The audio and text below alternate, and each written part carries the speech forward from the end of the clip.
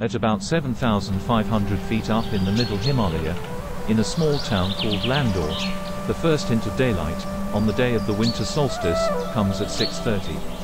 The sun won't rise for another 40 minutes, but the crimson hues of alpenglow light up the skies above the towering peaks of the greater Himalaya.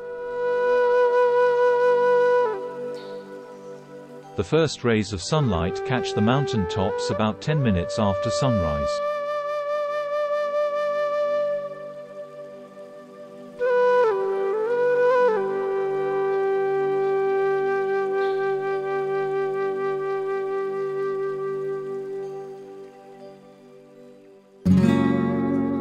For the next 8 hours, the sun makes a low arc from east-southeast to west-southwest, bathing the snow-clad ruggedness of the massifs and peaks, as also the hills and valleys that stretch from Landour to the great ranges of the north.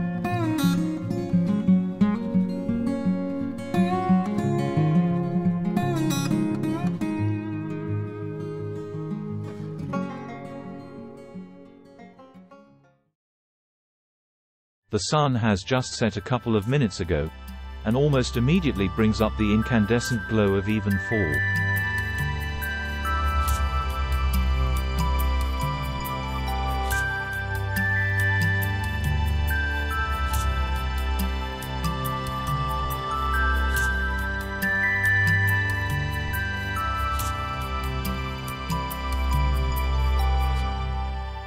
The ephemeral alpenglow lasts for barely 10 minutes before twilight turns to dusk and the night begins to take over.